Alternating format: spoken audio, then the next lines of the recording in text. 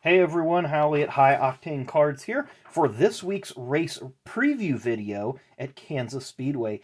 Now, this is real life. This is what this name is called. Busch Beer had a contest. Anheuser-Busch had a contest to you got to name the race, and I don't know who the winner was, but there was four social media. They had four choices, and the winner ended up being the Buschy McBusch Race 400.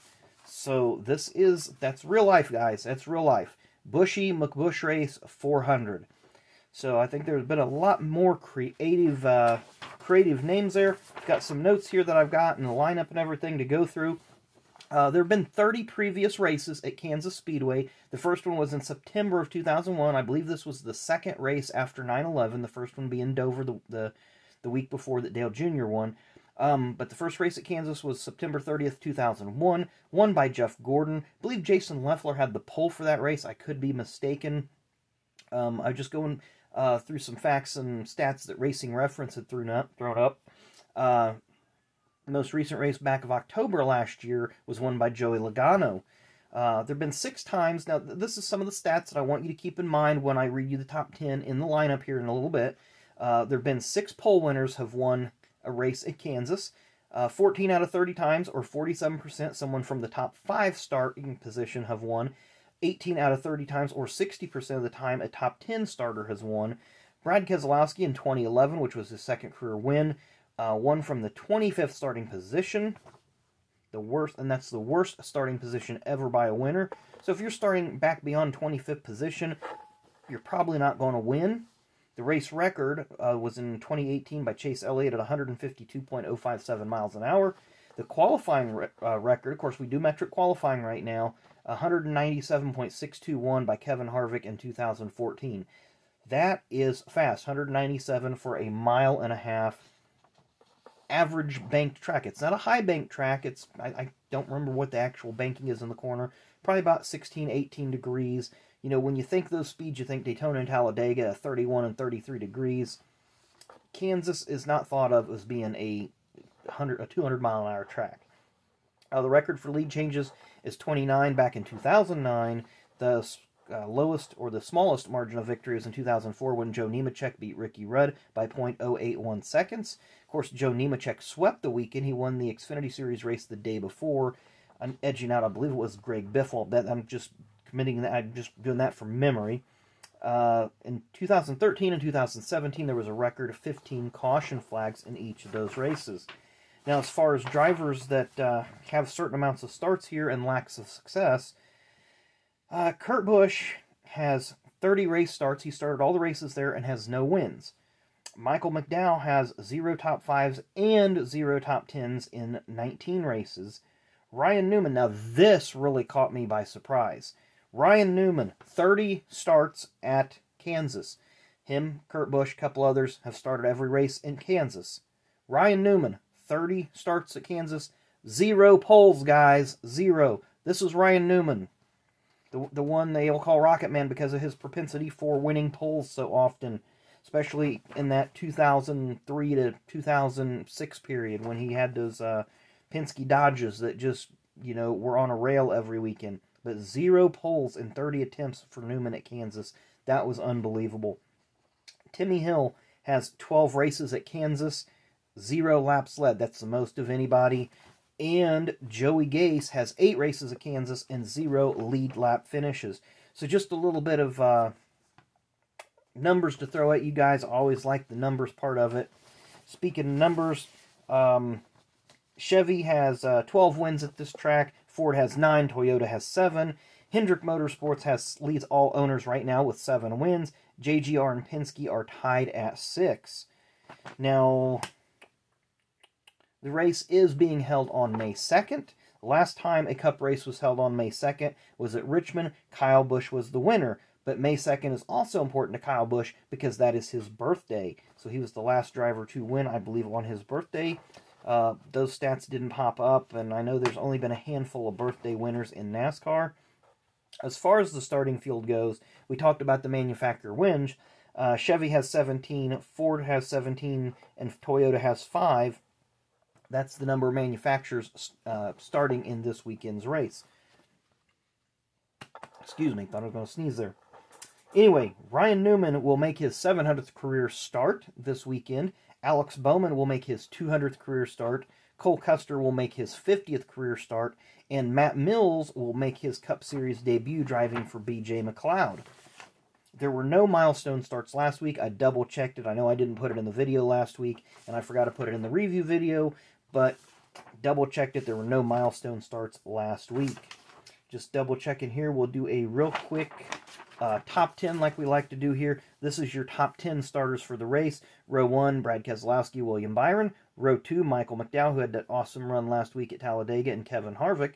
Row 3, Matt DiBenedetto and Austin Dillon. Row 4, Ryan Blaney and Christopher Bell. And your row 5, rounding out your top 10, Kyle Busch and Cole Custer. A few other drivers rounding out in the field here. Bubba Wallace will start 13th. Martin Truex Jr. is 15th. He's pretty strong at Kansas, has a couple wins. Last year's champ Chase Elliott is 17th. Denny Hamlin is way back in 20th. Alex Bowman, the winner at Richmond a couple weeks ago, is at that cutoff spot 25. We talked about that earlier. Brad Keselowski is the lowest starting winner at 25th in 2011 here. But here's a couple more names. Kurt Busch, of course, he's had a rough season, but he does run pretty good at Kansas. 28th starting spot and 29th starting spot for Joey Logano. So just some names. Kyle Larson starting 32nd. So you have some guys that run great at mile-and-a-half tracks starting way in the back. I don't look for those guys to win. I could see those guys 8th, 9th, 10th, right about in there. But as far as my favorites, dark horses, and long shots, of course, this just goes along with me doing my DraftKings. I don't win a lot of money on DraftKings, I'll tell you that right now. But this is just my predictions. This is my what I like to see, just based on the lineup, previous history, etc., etc. So favorites, I've got Kevin Harvick, Brad Keselowski, Martin Truex Jr., and Denny Hamlin. Those four guys seem to be, pretty strong this year. MTJ has 2 wins. Brad K, of course, won last week at Talladega. Harvick and Hamlin still looking for their first wins of the year. Hamlin's incredibly consistent right now. Harvick's been consistent, but not consistently at the front. So you can't really count Harvick out at any track. My dark horses, I got Tyler Reddick. I believe he's starting 11th. Let me double check that. Yes, Reddick is starting 11th. So he's right outside that cusp, that top 10. He could pull one off. He's always strong. Austin Dillon. Of course, Austin starts inside the top 10. But Austin is kind of, he's not a favorite everywhere. Doesn't have a strong track per se. But I think Austin could squeak out a win here. 2 of his 3 wins have come on mile-and-a-half tracks. Eric Almirola is a dark horse. He does have 7 top 10s and 18 starts at Kansas, but that's about it. Of course, he broke his back here a few years ago in a crash, but Eric's he's had a bad year, but I think he could have a good run this weekend. And Christopher Bell, Christopher doesn't have a lot of numbers at this track because he doesn't have a lot of races at this track. So I kind of put him in that category of, yeah, he's driving for Gibbs. Yeah, he's got a lot of wins in the Xfinity Series and in the Truck Series. He just has to get a little bit more seat time in the Cup Series before I put him in that top echelon of drivers. So he's kind of that 4th driver at Joe Gibbs right now. But you give him a little more time, a little more experience, he'll be right up there with the other 3. Now my long shots, got a couple big names in the long shots, and I'll explain those as we get to them. I got Ricky Stenhouse as a long shot. He's 0 top 10s and 16 starts there. Second to Michael McDowell in that category.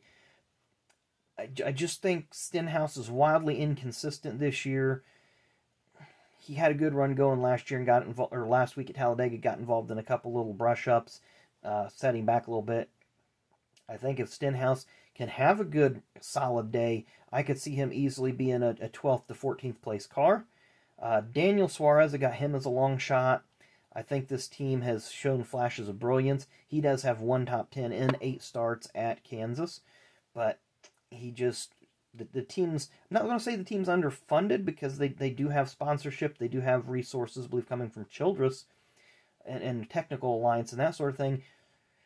Just still building the team, so they could be a bit of a long shot here. Matt DiBenedetto, of course, he does start. I believe he was a top 10 starter. Yeah, he starts 5th, and he is in that top 10, opportunity to win based on starting in the top 10, but he has 0 top 10s in 12 races at Kansas. So again, this track has been a bit of Achilles heel for him. We'll have to see what he can make of it.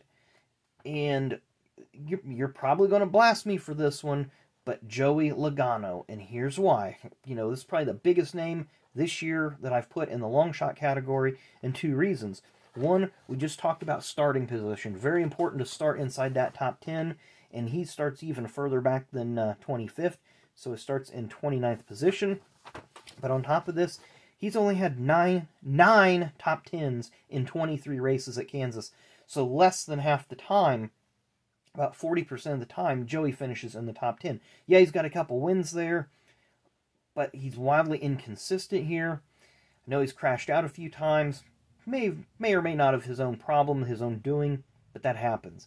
But I think Joey is a long shot this week for those reasons. But he's definitely somebody I'm going to have on one of my DraftKings teams because he's going to get you a lot of passing points, maybe fast lap points. And if he gets up front, obviously the leader points. But I think he'll get you those passing points and the finishing position points. That looks like it's all my notes. So, of course, they did the metric qualifying. We talked about that. Talked about all the other stats. Got all of our little predictions in. So we hope you guys enjoyed this. By the time this drops, you would have already seen today's card video as well. Not sure what we're going to do on the cards tomorrow, or Hot Wheels, or whatever we got planned. I try not to plan on this channel. I just like to look around here and say, hey, this is what we're doing today. But hope you guys enjoyed this video, this preview of and I got to get my paper out because I'll forget what the race is called. The Buschy McBusch Race 400. Yes, guys, that's real life. So anyway, hope you enjoyed the video. Enjoy the rest of your Thursday, and we will see you again tomorrow.